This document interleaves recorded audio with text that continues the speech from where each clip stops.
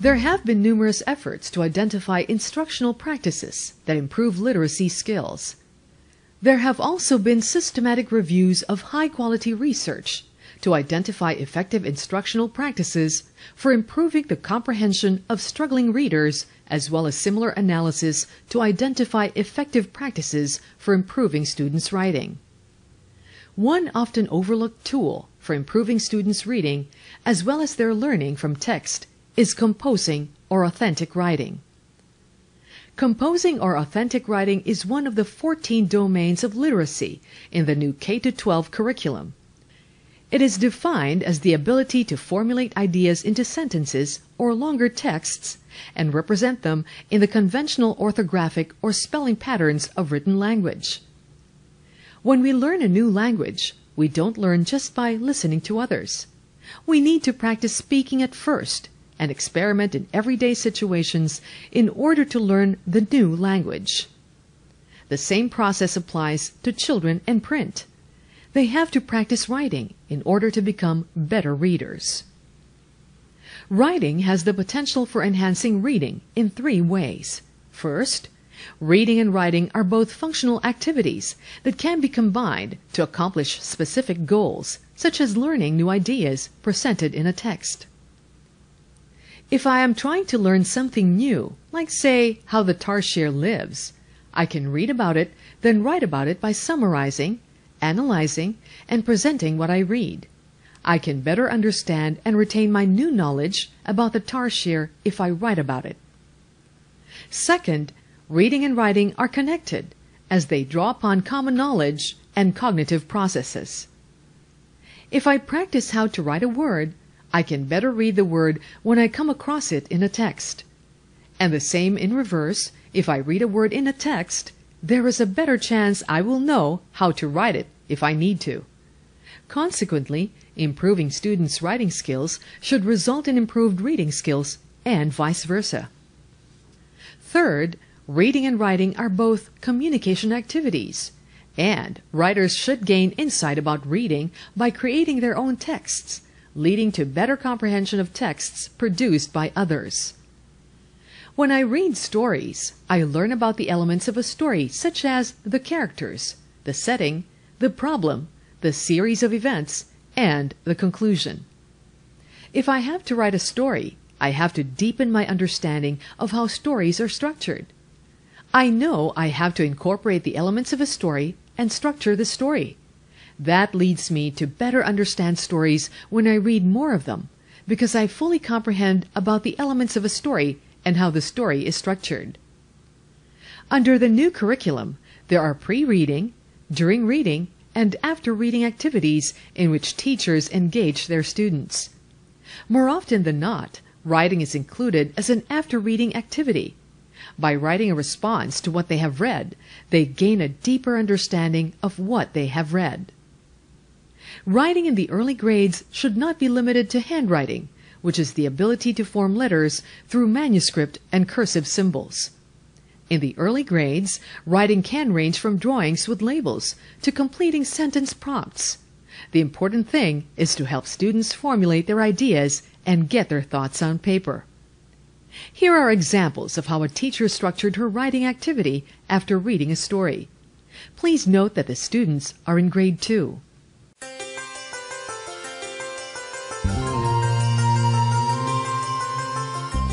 Ngayon naman, gusto ko na magsulat kayo tungkol sa sarili niyong alaga. Isipin niyo kung ano yung mga alaga ninyo, pero kung wala kayong alagang hayop sa inyo, gusto ko magkunwari kayo. Kunwari, meron kayo, ano yung gustong hayop na inyong alagaan? Tapos mag-isip din kayo ng pangalan. Okay? Tulad dito. Ang alaga kong si... Okay. Mag-isip kayo ng pangalan or ilagay dito ang pangalan ng inyong alaga. May alaga ako. Siya ay isang, ibon, aso, yun yung isusulat ninyo. Tapos, ang pangalan niya ay, sino yung pangalan? Ano yung pangalan ng inyong alaga? At, siya ay ano? Mabait, malaki, maliit. Yun yung isusulat ninyo. Kumuha kayo ng isang papel, isusulat nyo yan, tapos ilalagay nyo dito ang pangalan, ilalagay nyo dito ang inyong alaga at ang pangalan nito. Handa na ba kayo? Sige, simulan natin ngayon.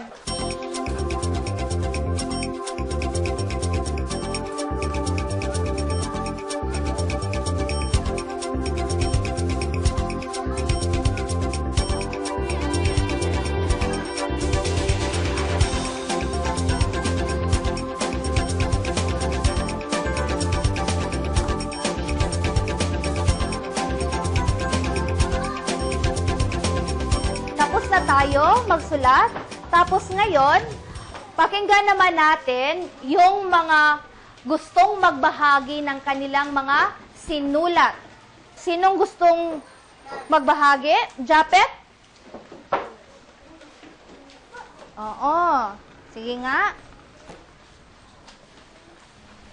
Ang alaga kong si Black Knight, may alaga akong siya ay isang gagamba. Ang pangalan niya ay Black Knight. Siya ay nangangagat pero hindi masakit. So ang kanyang alaga ay si Black Knight. Ano si Black Knight? Siya ay isang gagamba. Si Black Knight ay nangangagat pero hindi masakit. Ang galing. Sino pa? Dahlia. Okay, dyan. Ang alaga kong si Chubby, may alaga ako. Siya ay isang aso. Ang pangalan niya ay Chubby. Siya ay mabait. Okay. Magaling. Mataba ba si Chubby? Dahlia? Hindi? Okay. Sunod naman si Gwenson. Sige, Gwenson. Ang alaga ko ay si Nemo. May alaga ako. Siya ay isang isda. Ang pangalan niya ay Nemo. Siya ay lumalangoy. Magaling. Salamat, Gwenson. Ang galing nyo, mga bata, na ibahagi nyo kung ano ang inyong mga alagang hayop. Ngayon, Carl, kukunin ko ang inyong mga papel. Magsisimula ako dito, ha? Sige.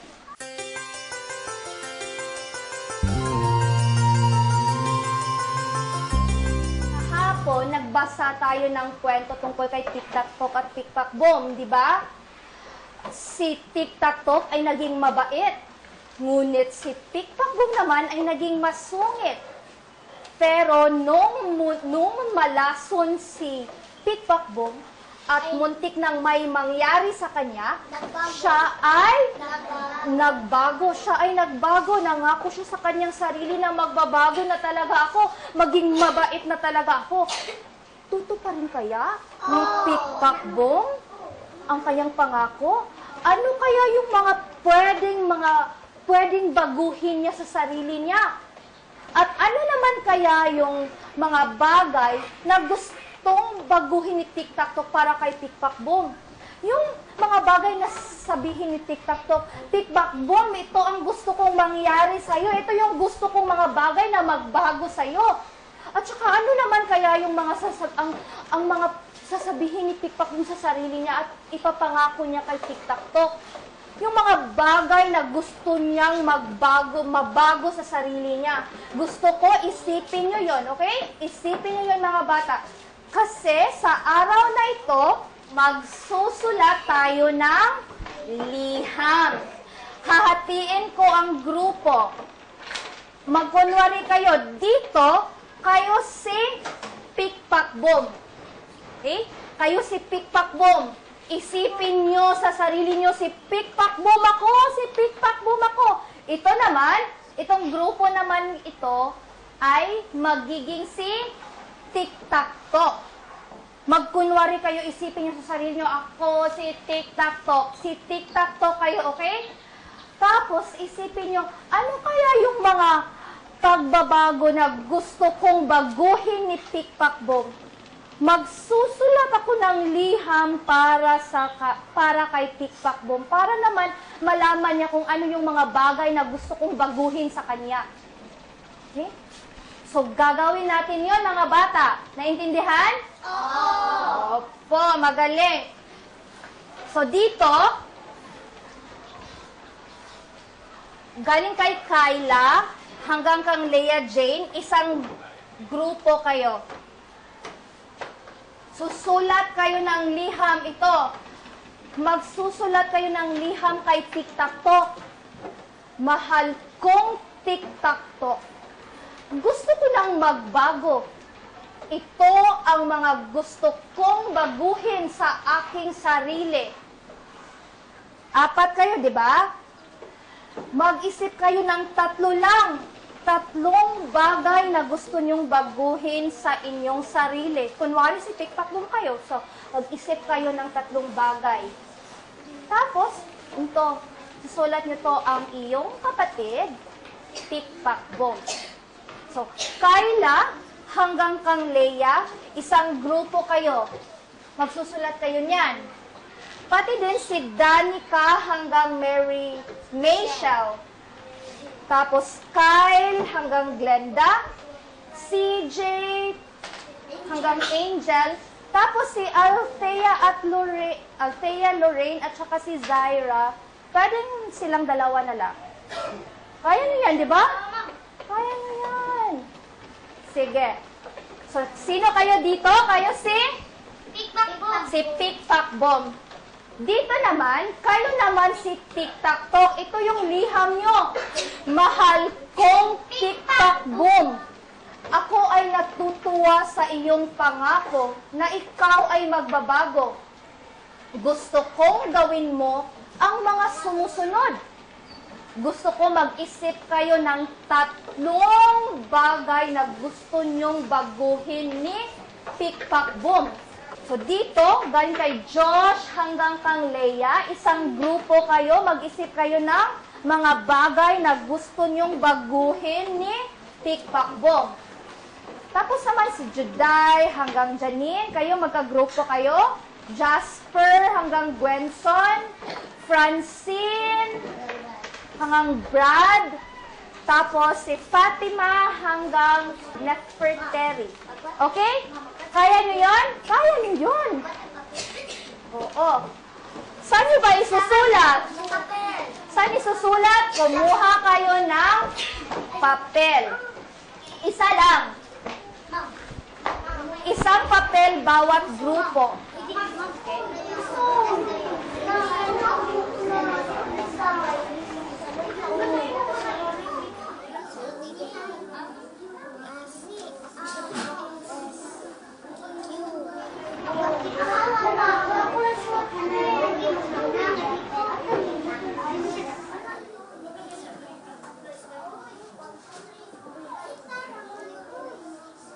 Ngayon natapos nyo na ang inyong gawain, bukas, bawat grupo magbabahagi ng kanilang liham.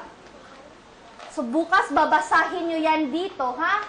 Yung mga naisulat ninyo. Naintindihan?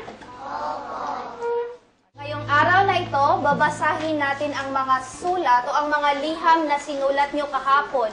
Handa na ba kayong magbasa sa mga liham na inyong sinulat kahapon? Galing. Sige, sisimulan natin dito sa kay Tikpakbong.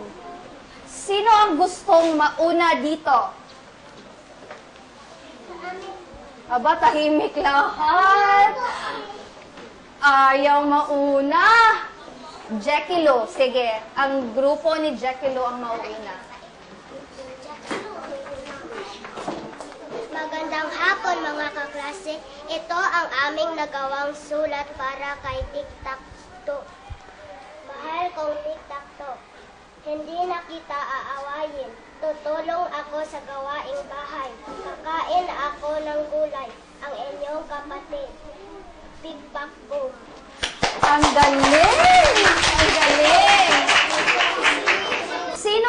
dito sa kay tic-tac-toe. Dalia.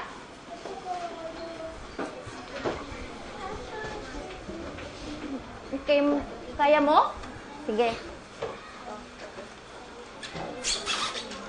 Mahal kong tic-tac-toe. Sana kumain ka ng masustansyang pagkain. Sana maging mabait ka. Sana magaling ka ng magbilang. Yay! Ang galing! Dito, sa kay Maybelline. Maybelline, handa ka na? Sige. Go, Maybelline! Mahal kong tic-tac-toe. Gusto ko nang maging masustansya or masigla. Hindi na ako gagawa ng masama. Tutulong na ako sa mga gawaing bahay. Ang iyong kapatid, Pikpakboom. Galing! Oh, dito naman, dito naman. Sino dito? Carl. Sige, Carl. Grupo ni Carl. Mahal kong Pikpakboom. Ako ay natutuwa sa iyong pangako na ikaw ay magbabago. Gusto kong gawin mo ang mga sunod. Gusto kong magkaibigan tayo. Gusto kong hindi na tayo mag-aaway. Gusto kong magbabago ka na. Okay. Galing. Dito naman, si Raquel. Sino magbabasa sa inyo? Si Charity? Charity, di ba? Oh, Charity. Sa Charity.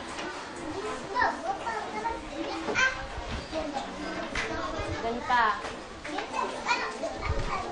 Sige, basahin mo na, Charity. Mahal kong tic-tac-toe, hindi na kita aawayin at kakain ako ng masustansyang pagkain at gusto kong marunong na akong magbilang. Okay, dito naman. Si Lian. Lian. Mahal kong Pikpakboom, maging mabait ka, maging masunuring kang aso ka na, tumulong ka sa pamilya, Pikpakboom. Oh, dito.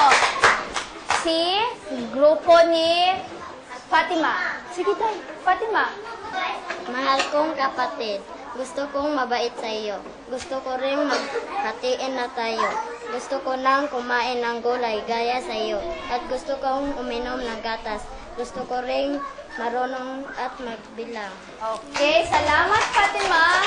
Dito naman, Helen. Si ano muna? Sina Chelsea muna. Sino magbabasa dito? Si Brad. Okay, Brad.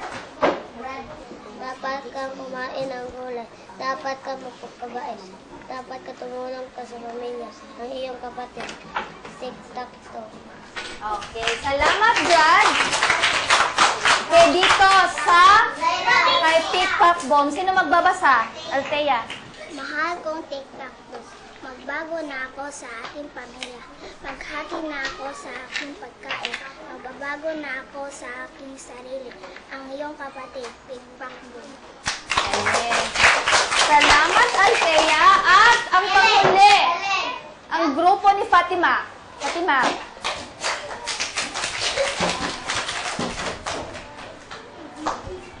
Mahal kong Pikpakboom. Ako ay natutuwa sa iyong pangako na ikay ay magbabago. Gusto kong gawin mo ang mga sumusunod. Sana ikay ay mabait. Sana ikay ay sunurin. Sana ikay ay tutulong sa pamilya. Ang iyong kapatid, Tic-tac-boom. Ay, tic-tac-toe. Salamat, Fatima. At ako'y natutuwa sa inyong mga isinulat. Ibig sabihin niya, naintindihan niyo talaga. Ang galing-galing niyo. Pinasulat ko ang mga bata ng liham. Makikita natin na kahit grade 2 lang sila, naisusulat nila ang nilalaman ng kanilang kaisipan. Sa pagsusulat ng liham, nakita ko kung paano nila naintindihan ang kwento. Importanteng magkakaugnay ang mga aralin sa loob ng ilang araw upang lalong mapalalim ang pag-unawa ng mga bata sa kwento.